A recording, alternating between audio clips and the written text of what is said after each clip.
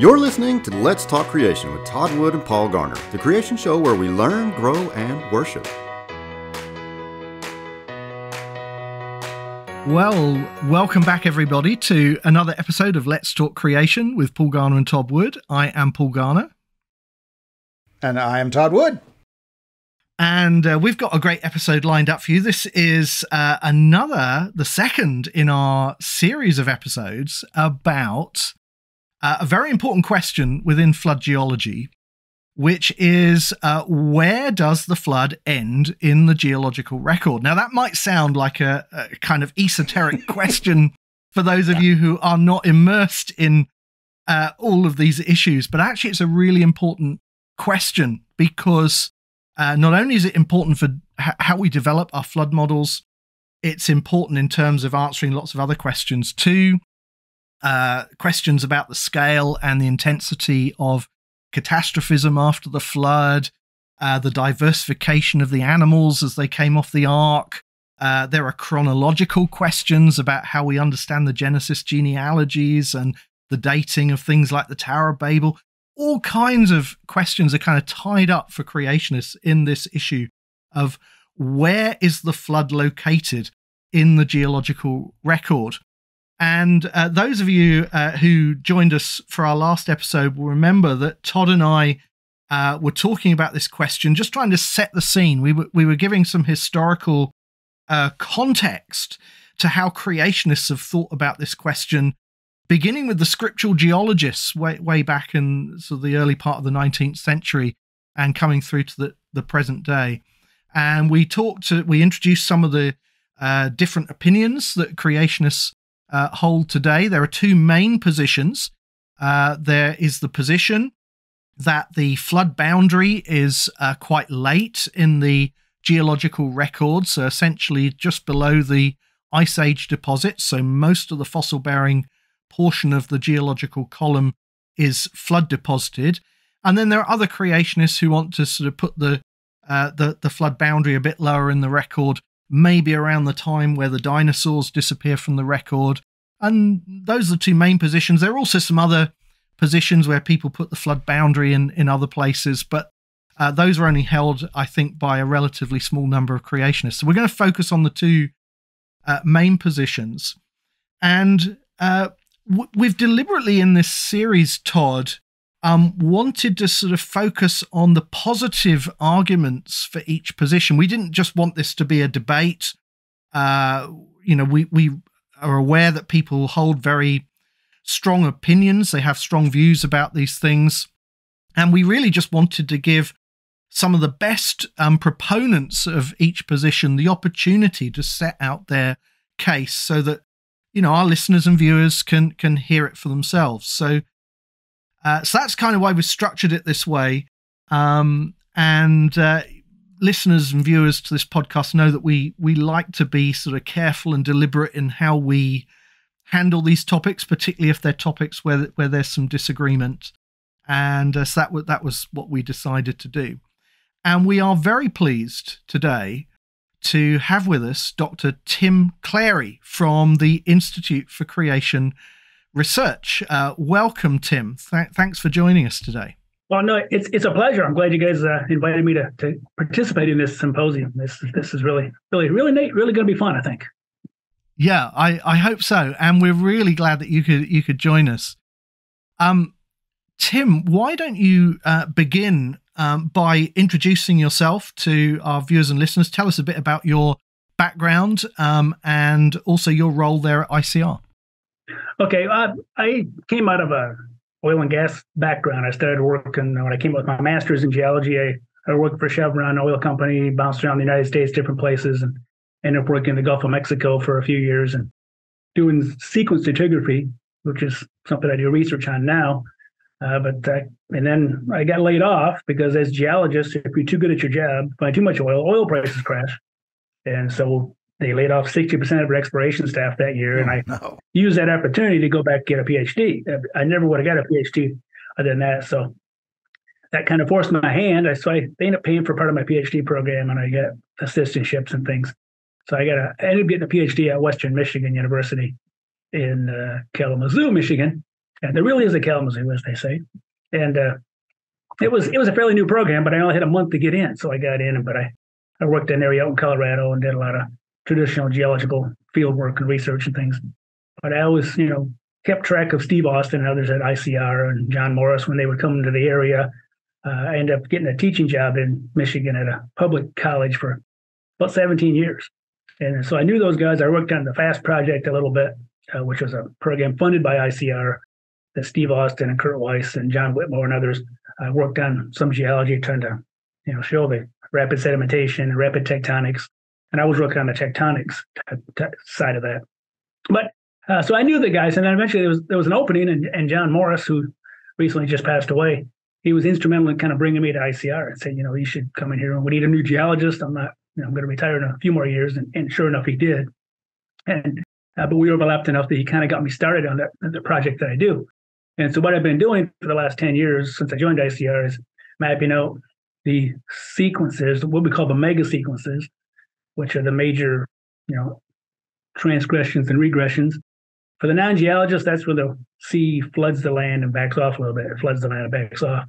And even the conventional geologists believe there were 6 floods. And so they name these kind of strange North American native tribes names like Sauk, Tippecanoe, Kaskaskia, Absarica, etc.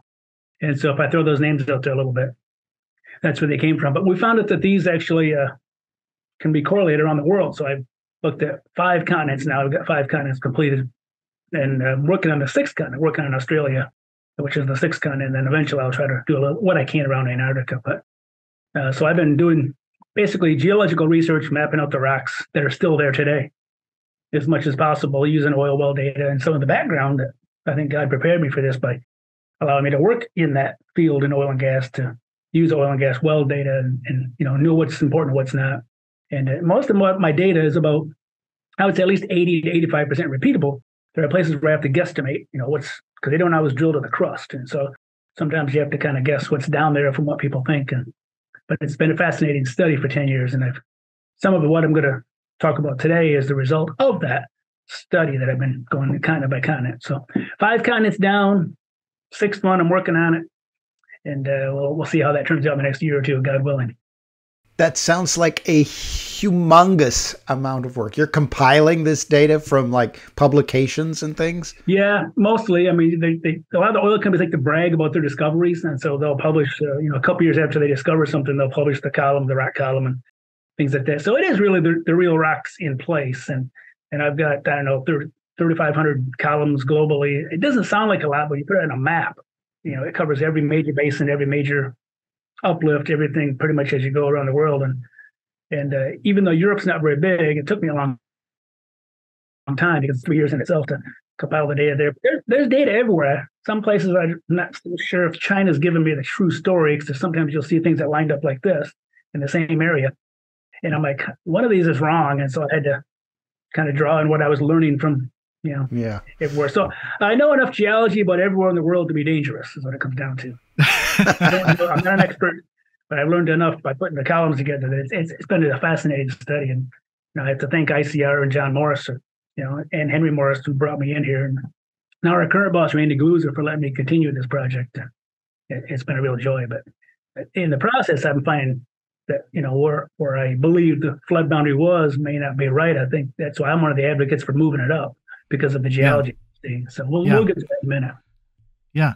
Well, this is great. So, our viewers and listeners can see that Tim, has a huge amount of experience, a kind of wealth of experience in oil exploration and in compiling geological data and in studying rocks in the field.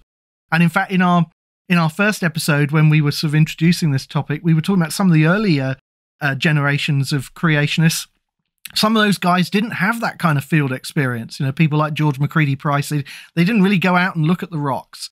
But Tim has done that. Tim is very familiar with the rock record. So, who better to kind of present the case that you're going to present, Tim? So that's really great.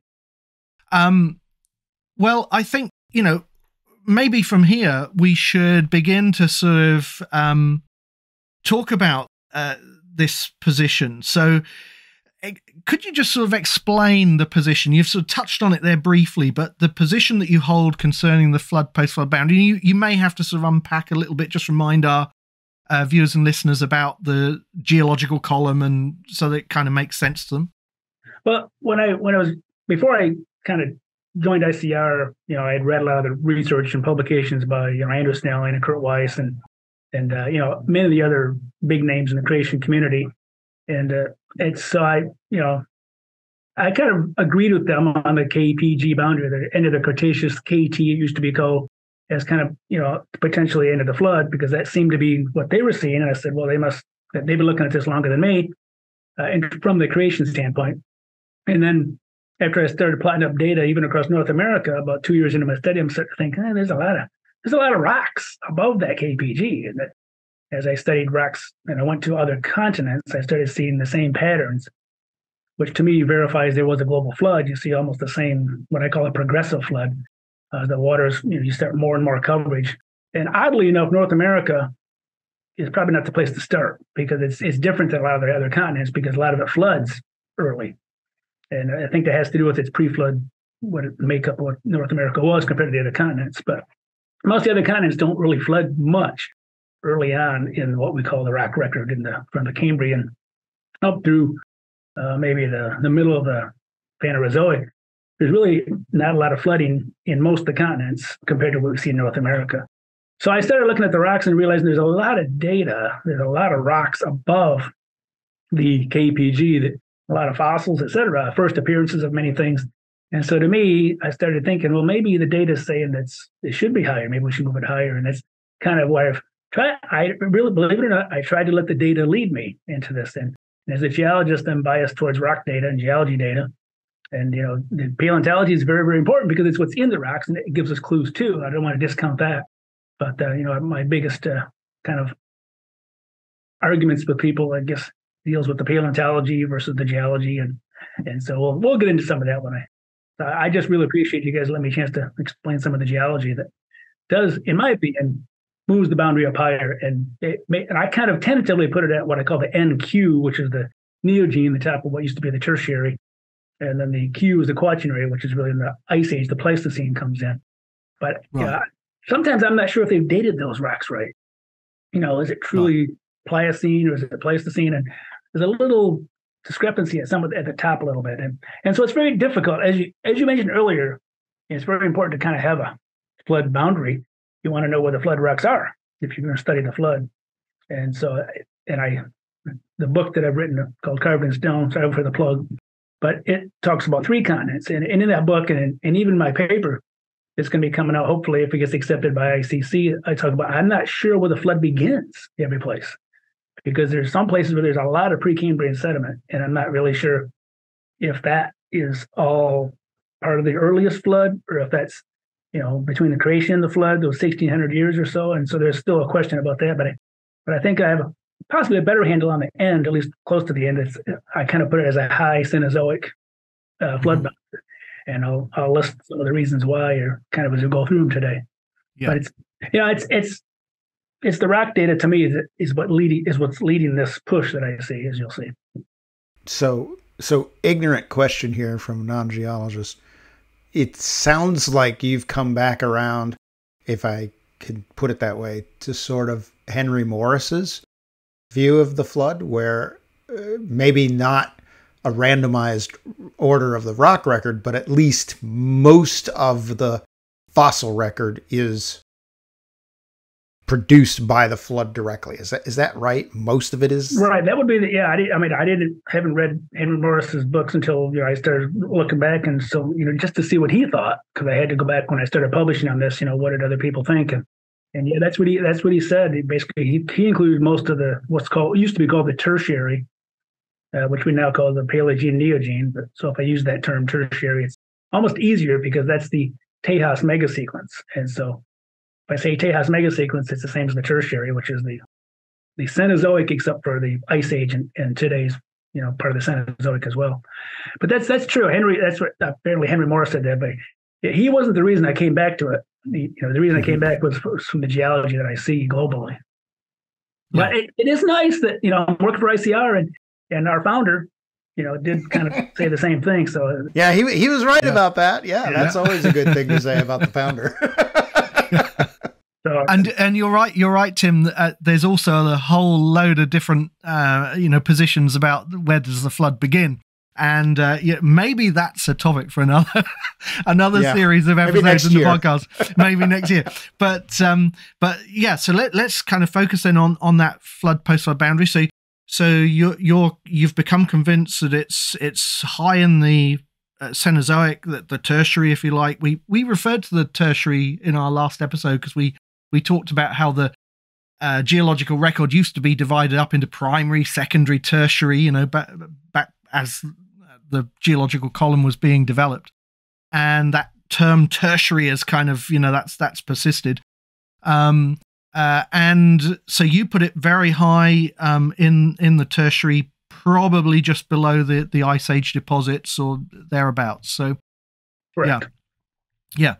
And as we saw last time, this is a position that has deep historical roots because, as we've already said, it was a position that was held by Henry Morris in the Genesis flood in 1961, but it was also held by people before him. It was held by Macready Price. Harold Clark probably held a position that was very similar to that. And so, yeah, so it's a position that has a long sort of intellectual tradition within creationism. And Todd, as we were talking about this episode, we were also saying there's a kind of a certain obviousness, an intuitiveness to this position. So just explain what you meant by that when you said that. Yeah, I just feel like, when we look around in the world today, we don't see a lot of fossils being formed new, right? And you look at some of the fossils in the fossil record, and I can think of all these great deposits of mammals from the Cenozoic that are just pristine skeletons in perfect articulation, and you think whatever did this, it has to be something different than what I'm seeing around me today. And so it just feels like this intuitive thing that, if that's a fossil, that's got to be from something really unusual. And the obvious choice of really unusual geological event is the flood. So it just seems to me that there's just this intuitive, that makes sense. If this is a big deposit of mammal fossils, it's probably deposited by the flood. Yeah. So that kind of brings us then, Tim, to the next sort of section of this episode, where we really just wanted to give you the opportunity to tell our viewers and listeners about some of the evidence that's particularly persuaded you that is where the post-flood boundary should be located, high in the Cenozoic. And we've really, we haven't scoped out. We normally prepare an outline for these episodes where we talk about what we're going to say. But we have left this a blank because we want you to kind of fill in the blank. So this is your. Oh, good. I've got a script. I scripted it for you. We don't want to kind of direct you. We just want you to have the freedom to present what you want to present. So what are some of the arguments that persuaded you, Tim? Okay, well, one of them goes back to John Baumgartner, and he and I are agreeing quite a bit on the mechanism of the flood has to do with this runaway subduction process, or this what's called catastrophic plate tectonics, and the idea that the plates moved really, really quickly during the flood year, and that was continuing through across the KEPG boundary. You still see major amounts of ocean crust still forming. So if that's truly the mechanism of the flood, which I believe it was, because it was pushing up seafloor from below by making new seafloor, which made the waves go higher and higher and higher. And I see that progressive, nature of the flood as I do my research continent by continent. It seems to make a lot of sense that the flood wasn't over if the mechanism was still humming along. And we see at least a third of the ocean crust. In some places, almost half the ocean formed in the Tejas, or the tertiary, whatever you want to call it. And even India hadn't even collided with Asia yet, according to the plate tectonic models. That didn't happen until into the middle part of the tertiary, really. And so these major collisions and mountains that were forming all over the world, about 80% of the world's mountains all pop up during the tertiary earliest part, particularly. Andes, the Rockies, even a lot of the Alps, the Himalayas, obviously, because of the collision. All this tectonic activity was taking place still, I believe, when the water was receding at that point. But we'll get into that a little bit more. But it's, that's John Baumgartner's argument all along has been, even though he's a co-author of the catastrophic opaque tectonics paper where they kind of established the KPG as maybe the end, the end of the flood, he disagreed with them. He said because of there's too much seafloor that was still created. I mean, you're talking a third of the ocean crust, if not more. So that's the first argument that I would like to present. That the flood, I don't believe the flood was over, and there's really no indication that was slowing down until maybe the Pliocene. So you start to see the Hawaiian Islands start showing up above the surface because whatever caused that chain of islands, a hot spot, whatever you want to call it, you don't see them above the surface until late about the Pliocene time. Yeah, and so that's just once you've used up all the original ocean crust and consumed it all, then everything kind of stopped, and that's why we're still moving this much per day, today. But during the runaway subduction process, you're looking at meters per second type of thing. But the argument against that is what was slowing down, but there's no real indication it was. So that's the first point. Too much ocean crust forming still through most of the Cenozoic. Todd, you're looking puzzled. I'm just wondering whether Todd's wanting some clarification. I don't know. That's just my face. Too much geophysics. I can send you a picture of the ocean. If you look at the ocean crust, look. Right. Google ocean crust, the age of the ocean crust seafloor. You can look it up. Yeah. So how old? Let's put some numbers on this. Let's take the Atlantic Ocean. How old is the oldest part of the Atlantic? Just in radiometric millions of years dating. How old are we talking? Well, you're looking at it goes back to the Serica or Absaroka megasequence to like late, Jurassic. You could even argue maybe they're Triassic at the oldest. That's the oldest ocean crust in the Mediterranean and places on the edges of North America and Africa, West Africa and Eastern North America. You're looking at stuff that's like Jurassic and possibly, if you want to include some of the intrusions, maybe Triassic, where you're breaking up Pangea, so to speak. And that's the oldest ocean crust in the world, really. That's out there. Oh wow! So it's all pretty new, all pretty young. Yeah, that is new. Yeah. So for all of our audience there, you think about here's your Cenozoic, where all the mammals are. Here's the dinosaurs in the middle, and here's all this stuff down here that's the Paleozoic. If you think that this is all flood, then your all the ocean basins are at the oldest right here in the middle of the dinosaurs. So you've got this huge section of flood deposited rock where there's no ocean basin, which, I don't know, that maybe be weird. I don't know. Well, that's why you only find the sediments preserved on the continents that were washed out of the continents today. So all that, we believe the earliest part of the flood, that ocean crust, wherever those sediments were, they were consumed by the production process or smeared on or accreted on to make California and different parts of the West Coast. Right. It is odd that there, that should be a flag to the conventional geology community. Like, how come the continents are old and yet the ocean crust is so young? It fits the whole flood model, I believe, better than conventional geology. So, but if you look at, if you Google that, you'll see a map and you can see how much is Cenozoic, and it kind of makes the crust equally.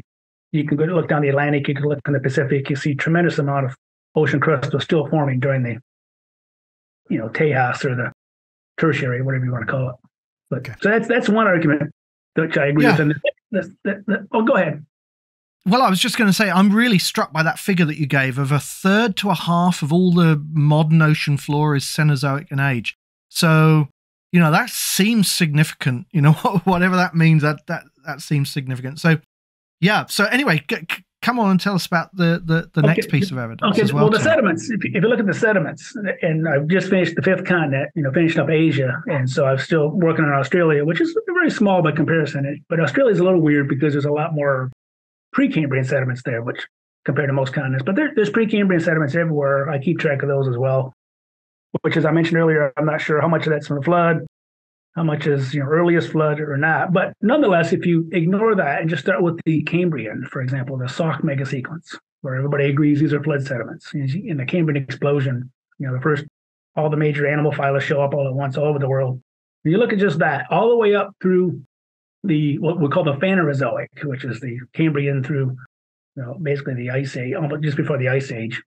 You could even include that. But if you just look at those 6 megasequences, you'd add them all up, you find out the Tejas, that uppermost tertiary sequence, compiles 36% of the total sedimentary rock deposits in the world. So you've got over a third of the rocks in that Cenozoic or that Tejas megasequence. To me, again, that's as compelling as making a third of the ocean crust. You've got over a third of the sediments all in that last megasequence, which to me argues against, these are from local catastrophes, because there's just so much sediment and there's just so much, and this includes the offshore areas up through about the shelf. So I kept track of that as well in my studies, but it's just a tremendous amount. And a lot of it is offshore in the Gulf of Mexico, for example, in different places. But 36% of the total Phanerozoic rock record is tertiary, which is above the KPG boundary. To me, that's pretty compelling that there's something still globally affecting and depositing these sediments. I don't see any better explanation for that, because it wasn't even much till I did Asia, and it's like, wow, there's just so much there. Before it was maybe a third, or 30%, but Asia pushed it up to even more. So there's a lot of it is offshore, as I mentioned. You can go to the Gulf of Mexico, for example. There's a huge deposit out there discovered about 20 years ago called the Whopper Sand. And that's at the bottom of this Tejas megasequence. I believe it's from sheet wash as the ocean was reaching its peak, which I believe was about the KPG. I think that was the maximum coverage we see globally. When I push the button on my computer, the maximum surface area ends up being at the KPG boundary, but the maximum amount of volume is in the sequence above, which washed offshore a lot of it. So it's kind of an interesting dynamic there. The maximum coverage, which I believe represents the high point of the flood, probably day 150 of the flood, according to the Bible, seems to be around the end of the Zuni, end of the Cretaceous, right about the beginning of the Tertiary.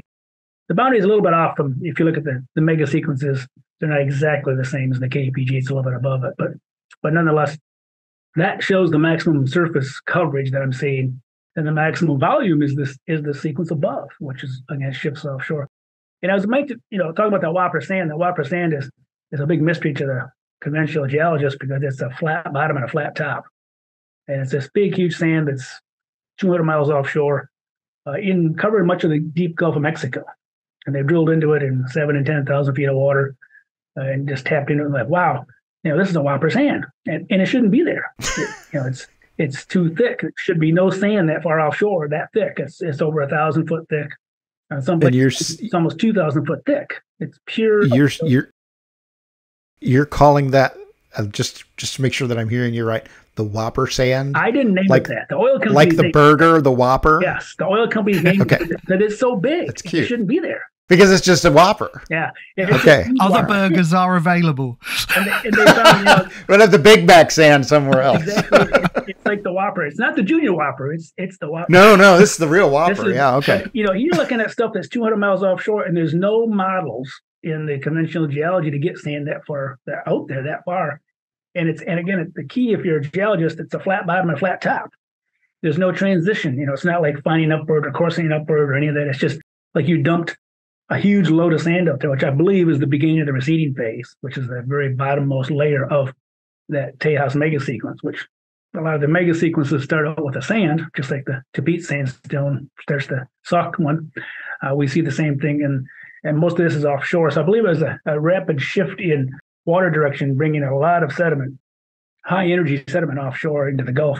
And then after that, way up, it became mostly clay as the water slowed down, as it drained off. And so when the chief geologist at Chevron came to see me when I was giving a poster session at an oil and gas conference about the Whopper Sand, was part of it when I first kind of put that into my North American model. I couldn't mention the flood, because it was a conventional geology thing, but I talked about the shift in, they believe in a flooding of the high seas in the Cretaceous. There's the Cretaceous interior seaway and all that as well. This conventional geologists see that, but then they've also discovered there seems to be a shift in water direction offshore. And I think that's what explains the Whopper Sand. It wasn't just a river channel, it was the whole huge sheet wash coming off. They put it out there. And he even said, when, we wouldn't let you guys look out there because we didn't believe there's any sand. There's no real model to get you out there. And he goes, we were wrong, weren't we? I said, yeah. And I said, I think there's other Whopper Sands out there as well, like off Nigeria. If you keep going off there, they just haven't drilled deep enough yet. But I think a lot of that represents sand that had to have been moved out there, a major drainage of North America, which fits the perfect timing of, once the reach the high point at the KPG, and then the water shifts directions, comes off, and you get this huge whopper sand, they call it, in the Gulf of Mexico that covers almost the whole deep water Gulf of Mexico area. And in some places, it's almost 2,000 foot deep or thick. So it's to me, it's evidence of a flood. It's evidence of a massive deposit that conventional geologists can't explain. But I think it's the shift in water direction. So you've got the geophysical evidence so far of making all that ocean crust, a third or more ocean crust. You've got the 36% of the sediments globally in the Tejas Tertiary, and you've got individual features like the whopper sand that really support that idea. Tim, just a point of clarification. So did I hear you right that you're saying the aerial coverage of sediments is greatest in the KPG, around the KPG, or in the Cretaceous? The aerial coverage still, when we kind of map it all out where the extents are, and I use surface maps to help with those extents of every country, every continent. We look at, in addition to the oil well data, the maximum surface area coverage still is the Zuni, or ends at the KPG boundary essentially. So to me, the biggest volume is in the Cenozoic. So what's the aerial distribution of those Cenozoic sediments? The biggest volume, but how are they distributed? I mean, you said a lot are offshore. Well, right, there was a lot onshore too. It depends on the countries where you are. Again, North America is not as much. It's mostly up against the mountains, and then a lot of it's offshore. But other countries, like in Europe, you see a lot more Cenozoic onshore. But there is a shift. You can see a definite shift to some of the offshore shelf areas, right, as you go along. But there's a lot of sediments onshore as well, and particularly North Africa, and that whole area was still. That's one of my next points I want to talk about is the continuous deposition of limestone from the cave. Oh well, come on to that. Yeah, and so to me, there's a lot of big things, the global things. But it is interesting, and that's why I do pick the flood high point, just like the global sea level curve that the conventional geologists have. I don't agree with the lower one. I don't think there's a peak in the Ordovician Cambrian, because I don't see that on most continents. There's not a big flooding event. And you see consistency, like in North Africa, the first three sequences, just North Africa, North Africa, North Africa. So I think that was, even though there's some erosion between events, I still think you're getting kind of a pretty good picture of where these deposits are or were originally. But it's pretty amazing. But I want to mention one other thing before the whopper sand. There's another large, thick deposit I came across in my studies. There's about 17 kilometers, which is about 10 miles, I think, to Todd and the rest of us in the United States. 10, 11 miles. Thank you. 17 kilometers of Tejas sediment in the South Caspian Basin alone. So you go to the South Caspian Sea, and there's this huge, the southern half of it's this big, huge hole where it's almost like God pushed his thumb into it, and all these sediments just piled in during the Tejas, during that tertiary system. So, and they find oil in there, which implies that there was deposits from the marine realm, giving us the source rocks for the oil, that sort of thing as well. So there's some really, really thick deposits. And the South China Sea is the same way. And the one thing I didn't put in my notes here is that we also see tremendous amounts of coal offshore, huge coal deposits in the South China Sea and off Borneo and places like that, as I studied the south off Vietnam, offshore in the Oligocene, it's called, which is kind of the middle of the tertiary. And then you go to Siberia, they drill wells off Siberia into the ocean, into the northern, into the Arctic Ocean.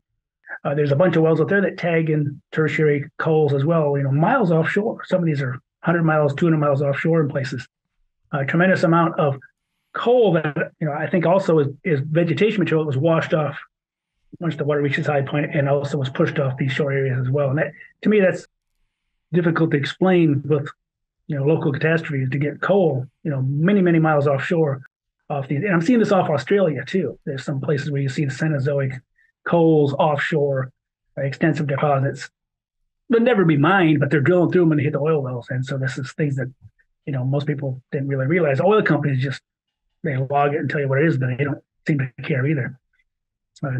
So it's some interesting geology that really supports that this Cenozoic is something different was happening, where you're shifting this, the direction of flow was offshore, bringing those coals up. And that kind of gets to I guess, while I'm on the subject of coal, onshore coals, the onshore coals like in Wyoming and in places, and even in Europe, Germany, and places, you get massive lignite deposits, which is the really immature type of coal. You get so much coal above the KPG in these massive coals in Wyoming that are 200 foot thick, 60 meters thick, and they're about 100 kilometers by 100 kilometers in area. There's just like they got pushed up against the Bighorn Mountains that were rising as the water was draining off North America. So these are the Powder River Basin coals. Powder River is that Basin, right? Correct. Well, we see coals like that in South America. We see massive amounts of coal in South America in the Cenozoic, and across Europe, particularly Germany and places, you see massive amounts of coal in the Cenozoic as well, or at least lignite, which is, just didn't get very deep enough to get higher grade coal. But there's massive amounts of vegetation across the world above the KPG, including offshore, as I mentioned earlier, that got pushed way offshore. So to me, that, again, argues for a higher flood boundary, that these are still part of the receding phase of the flood. But let me get back to one of the other major points that I think is really compelling, is the sediments around the Middle East. I studied around Turkey, where the Ark was supposed to land. People argue about where it exactly landed. The Bible tells us the mountains of Ararat. Dr. Snelling, neither one of us are big fans of Mount Ararat, even though Henry Morris was and other people, because that's more of an Ice Age volcano, which we all kind of agree was post-flood. And so if it was there, it probably would have been buried by lavas and flows and everything else. I think it might have been a little bit west of there. There's a ridge that came up right about the time of the KPG, which would have lined up with my day 150 interpretation for the KPG as the maximum point of the flood. And so there's a possibility I landed on this ridge. But you can read about it on our website, ICR website, if you want to look that up. But if you think the Ark lands somewhere in Turkey, somewhere in that range, southeast Turkey area, and you look at the geology across Africa, North Africa, look at the geology in the Middle East, Syria, Iraq, places where the Tower of Babel is supposed to be built at some point, exactly where. And across Europe, you can go across the main, not England per se, but across much of what do you guys call that, Paul? The continent. The continent. The continental Europe. You still see marine sediments, marine rocks, and particularly across Syria and Iraq, in North Africa, and even parts of Turkey, you see limestone, which is a marine rock, and salt, which are marine rocks, deposited continually from below the KPG in the Cretaceous all the way up to, in places, the Miocene, which is at the surface in Syria and Iraq in places, and even the Pliocene in places in Europe. So you do see massive amounts of marine sediments, and that's one of the arguments that the flood is over at the KPG, is everything's supposed to go continental. Well, I'm not seeing that. I'm seeing a lot of marine rocks globally. Now, if you go to North America, most of the Cenozoic deposits are near the Rocky Mountains in that region. That's all that's preserved. You do see a lot of what could be interpreted as continental. But if you go to Europe and Middle East and areas where the Tower of Babel is supposed to be built, you've got continuous limestone marine deposits all the way up to the top of the tertiary. And so to me, it's hard to say the flood ended when you've got that area still flooded, because you're still depositing marine sediments all the way up. And I know Andrew Snelling made the argument in Israel. He saw those marine deposition all the way up through the Eocene, from Cretaceous to the Eocene. So he said the flood boundary must be about there in Israel, maybe a little bit higher than what. I think he's more of a KPG fan, like I used to be, until I started looking at all this geology. And the global geology to me is fascinating. And I just feel fortunate that God's allowed me to do this, to look at this stuff. And I'm just trying to pick. Okay, I think this is because it's the maximum surface coverage, and I see the maximum flooding. That's the KPG seems to be about the high point, and then after that, I see everything else above that. All these other arguments, the geophysics of the seafloor, the 36% of the sediments in the Tejas rocks like the Whopper sand, I think only could be deposited by a huge, massive runoff of the North American continent. And the coal seams that we see deposited, particularly in the lower part of the tertiary, many of those, like in Wyoming, are the very bottom part, but still above the KPG. And then there's even a couple of little things I want to mention. There's the lack of erosion at the KPG. Where are the canyons? Where's the erosional remnants that we see around the world today? We see huge areas that were scoured as the floodwaters ran off. You just see these little remnants, like in Monument Valley and places like that. You see all these planation surfaces that people like Mike Order always point out, you see massive amounts of erosion that took place at the end of the flood, but you don't really see canyons forming until recently. A Grand Canyon, however you think that formed, you don't really see that. You don't see canyons at the Cretaceous. So if it was the end of the flood, you'd expect to see lots of canyons that were maybe filled in by later sediments, but it's just flat. If you go to the KPG where you see it, you go to the tertiary above it, it's pretty much flat, just like the rocks we see in Grand Canyon. There's no evidence of a shift in, I guess, a long amount of time. When the flood was over, you'd expect to see a lot of erosion. And so that's one of the things I pointed out. To me, and if you're a conventional geologist, you should see that at every level, because you're talking about millions of years between all these rock. You don't see canyons at every level. Once in a while you see erosion or tilting and planing off like at Stickar Point or something like that, but that's can easily be explained very quickly during the flood year with some tectonics and rapid erosion. But I think there should be more evidence, erosional evidence at the KPG. And even, I guess the last thing I really want to bring up, and then we can discuss some of these things, and I kind of call it the elephant in the room, and that's a lot of the paleontologists out there, and I love them to death, Marcus Ross, and, we disagree and knock heads, but at the end of the day, we still go out to dinner, we still, hopefully we still love each other.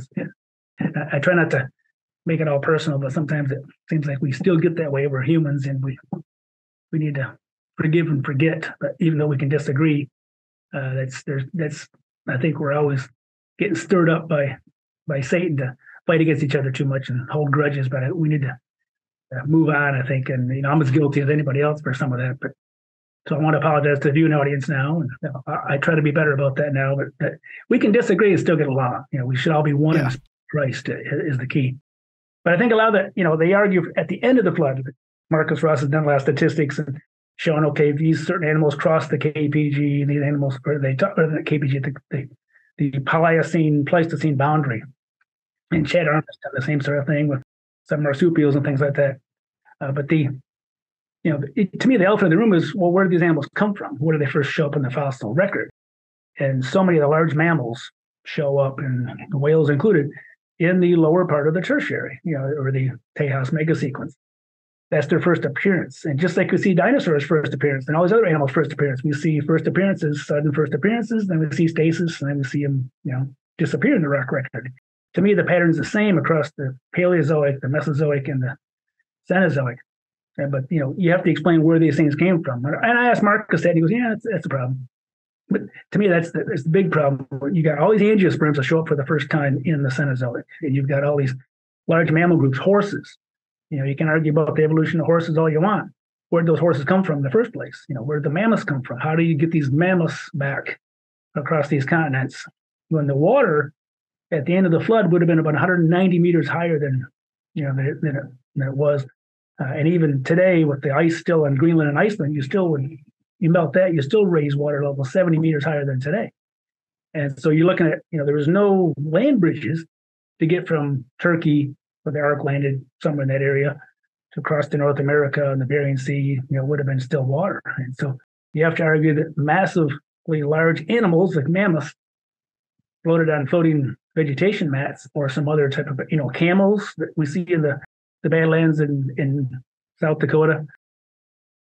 Hoofed animals and horses, how would they float on logs for possibly months at a time across the oceans? I don't know if we've got a viable mechanism to move large mammals. Small ones, yes. Big ones, a little more of a problem. But to me, the first appearances of all these things, again, argues that this is still part of the flood. I think that's what Henry Morris's argument was. We still saw all these mammals and flowering plants showing up for the first time. And even the coal seams that we see, those massive ones in Wyoming, those are different plants than what we see earlier. Most of England is mostly the lycopod coals. And in eastern North America is lycopod coals, different plants. But as you go higher, I think you've got different ecological zones that were buried.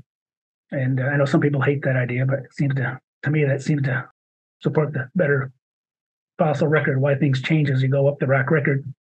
But you see different plants even at the end. So the coal seams, even those ones offshore I talked about in the Cenozoic, and the ones in Wyoming and across Germany and South America, those are all different plants that we saw earlier. So it's some interesting things, but in the global perspective of things, it's just difficult to move these animals back, I think, without land bridges, which is what the Ice Age provided. So the beauty of the plate tectonics, catastrophic plate tectonics, is it provides a mechanism for the flood to push the water higher and higher. So I see a progressive flood, different environments as you go up globally. But it also explains the Ice Age. God had a plan to repopulate the Earth by lowering sea level, by like a sponge sucking up water into the ice, and drop sea level temporarily for maybe a few hundred years to allow animals, big animals and humans, to migrate around from continent to continent to continent. And it's all because of the subduction zone volcanoes that produced all these aerosols that erupted all over the world. We see that in the rock record. I'm recording in volcanics as well in my studies, and we see an increase in volcanic activity in the late Zuni into the Tertiary. And of course, that continued in the Ice Age. And that helped cool the Earth enough that all the hot water produced by the new seafloor, high evaporation, came down as snow in the north. And there's not a lot of land in the deep south except Antarctica, but so you mostly have your Ice Age affecting the northern hemisphere. But that was temporary. It came and went to allow land bridges. I feel that was God's. He had like a plan all along. It's amazing how God had these plans, and these plans for me, his plans for you, and everybody listening out there. But he had a plan to repopulate the Earth. I think that was it, and so that fits in with my interpretation of the flood boundary being higher as well. That the flood finally ended, drained off, and then they got off, and then within a few hundred years, you had the ice building, and you've got these land bridges that opened up temporarily.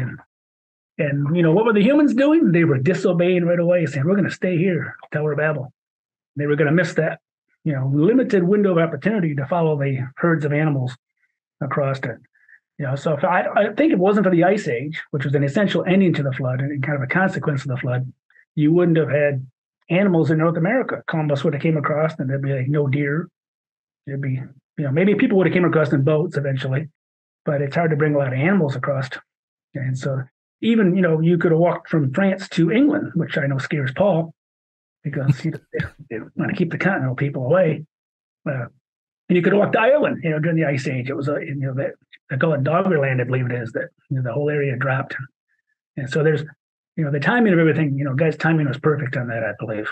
But to me, all this, these evidence, these 8 or 9 points that I've talked about, kind of really shows that there's a lot of geology and paleontology, because you've got to wonder, okay, how do these things show up?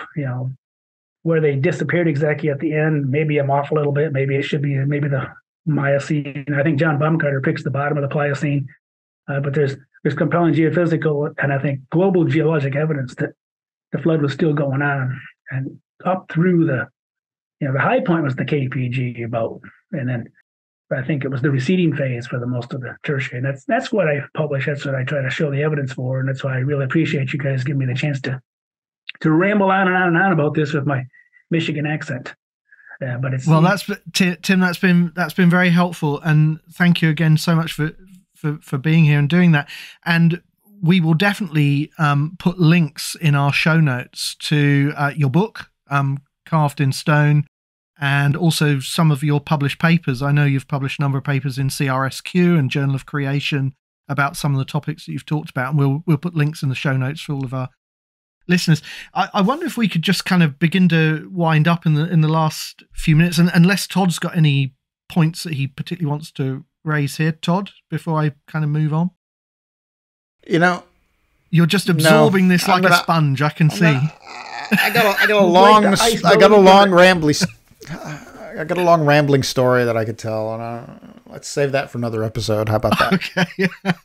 Okay. Well, as we begin to sort of wind up this episode, then we've already touched on this a little bit about implications for a broader model. The position that you've kind of set out here, Tim. What does it tell us about the flood, the recolonization of the world after the flood, and are there any challenges that you think remain? What are the unresolved questions as well that all of this raises? Well, there are unresolved questions. There's a lot of details that I'm kind of, what I'm able to do through my studies is kind of give the big picture of things. And I think I'm getting closer to what actually might have actually happened. But there are details. Of course, we need to work out some of the arguments that the paleontologists make for the KPG boundary, because there's some strange statistical things going on where certain animals seem to come back to Australia and that sort of thing. And why do they come back to Australia? Why there's some footprints above the KPG boundary? There's a few issues like that. And one guy argued, well, maybe it's like the crocodiles and the otters and things like that. Maybe they didn't all die. Maybe they weren't officially, what God would consider air breathing, land breathing. Because, many fish survived the flood. They were probably out in the deep water. So there's, in whales and things that we see in the oceans today, some of them got caught in the waves and got trapped and buried in fossils on the land as waves are going in. But most of the marine life seems to have survived, other than I think complete environments were changed and altered, like the trilobites and many of the Paleozoic coals. I think those particular pre-flood environments were totally destroyed in the flood, and were not able to repopulate. So we don't see a lot of those earlier deposits of fossils that we see. We see mostly the later fossils, and exactly why that is, and the stratification of the fossils. Why do we see different fossils in the Cambrian versus the Ordovician versus the Silurian? Why do we see consistencies, even if they're all mostly marine, up through the lower Carboniferous or the Mississippian? Why is there still a stratification? So there's a lot of areas of study. And exactly, did the flood end where it did? Did it end at the Pliocene or below the Pliocene? And some people have questioned the dating of the fossils in Australia. Are they really Miocene? Should they be Ice Age fossils and that sort of thing? Someone needs to go down there and do a couple of PhDs on that to sort that out. That's not an easy thing to do. And so some of these things, I'm providing kind of a big picture with some specific, things like the Whopper sand and the coals here and there, but there's a lot of questions. And again, as I mentioned earlier in the program, that I still am not sure where the flood begins everywhere. That's the other question we need to look at. In most places, it's obvious. You got Cambrian sands right on top of crystal and rock. It's like, whoo, there you go. It's obvious, great unconformity.